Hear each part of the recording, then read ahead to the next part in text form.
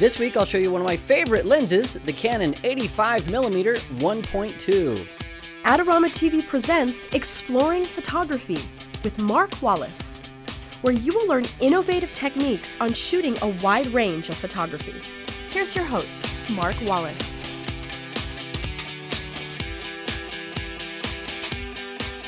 Hi everybody, welcome to another episode of Exploring Photography. I'm here in downtown Phoenix with Carissa, and this week we're going to be talking about the amazing Canon 85mm f1.2L lens.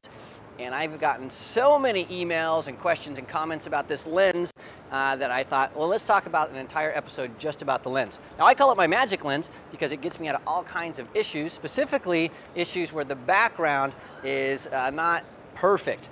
And so right now we're in an open shady area here. We've got nice soft light, but the background, we've got some nice plants here that look pretty good, but we also have some nice signs or ugly signs and buildings and things like that. But with this lens, because it has such a large aperture, we're going to get extremely shallow depth of field. Because it's an 85mm lens, we're going to get nice compression, which is going to fix some of those background issues.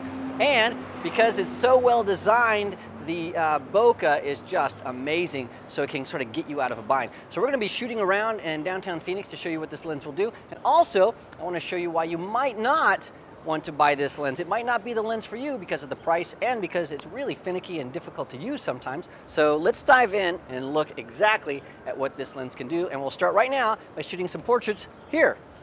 All right, we're going to get started by showing you exactly the difference between a lens that can shoot with a wide aperture of 1.2 as opposed to a consumer lens, a kit lens, that can normally shoot at an aperture of maybe 4.5 or 5.6. Doesn't seem like it's that big of a difference, but it really is. So I'm going to take the same shot right here with this background that's pretty cool, got nice shrubs and some signs and stuff. I'll shoot one picture at 5.6, then I'll shoot another one at 1.2, and you will clearly see that extra oomph in our aperture really makes a difference in the background. So let's show you right now.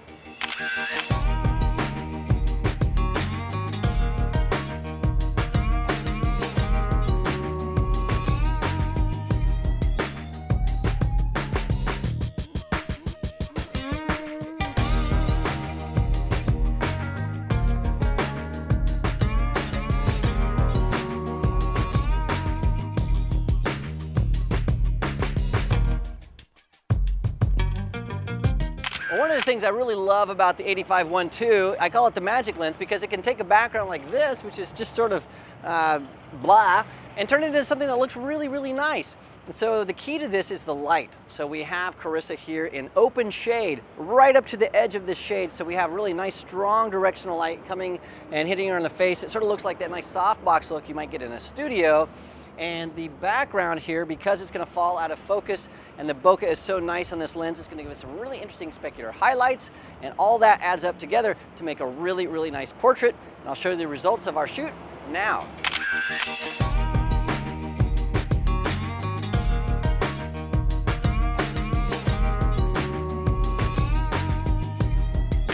One of the things about bokeh that I love is it's all about specular highlights and what those look like out of focus. So right here we're sort of in a normal shady environment, nothing spectacular about it, but there's a store behind us that has some really amazing reflections in the window, and inside the store, you can't really see it on the video, but there are some spectacular chandeliers.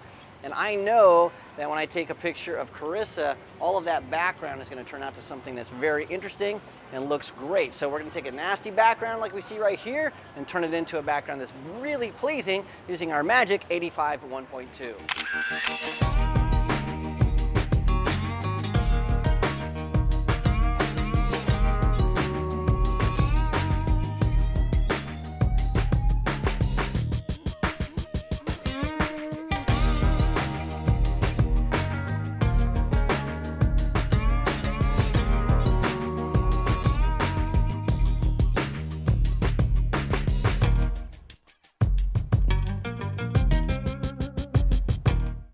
All right, now there's a gotcha with the 1.2 or any lens that has an extremely shallow depth of field, and that is you cannot trust the little screen on the back of your camera because the depth of field is so shallow. In fact, with this guy, sometimes it's as shallow as like an eyelash.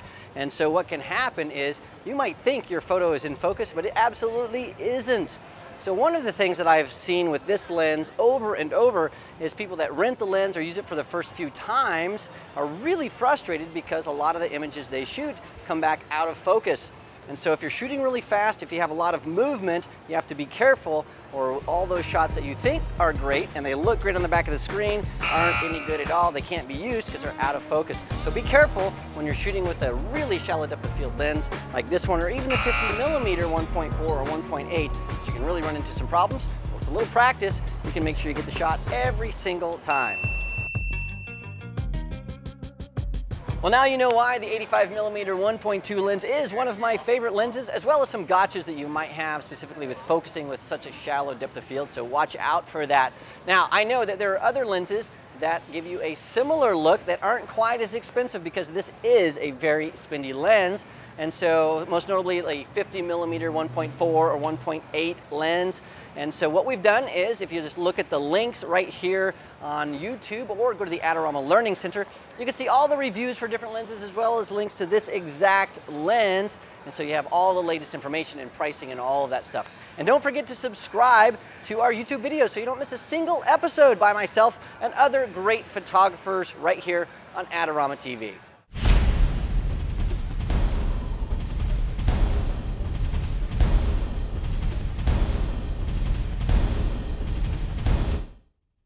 Show you right now. Sorry, I'm not looking at, I'm like looking at the building behind you. For your educational needs.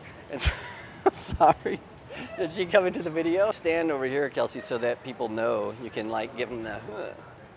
Adorama TV is brought to you by Adorama, your best source for the equipment and knowledge you need. For all the latest photography, video, and computer gear, visit Adorama.com. Place your order by 7 p.m. and it ships the same day. Plus, the next time you're in New York City, be sure to visit our store located on 18th Street between 5th and 6th Avenue. Check out the Adorama Rental Company for professional cameras, lighting, computers, and more. We'll help you make the best selection to match your needs while giving you the knowledge to achieve the best outcome from your rental. Adorama is your complete solution for equipment, printing, training, and more. Adorama, more than a camera store.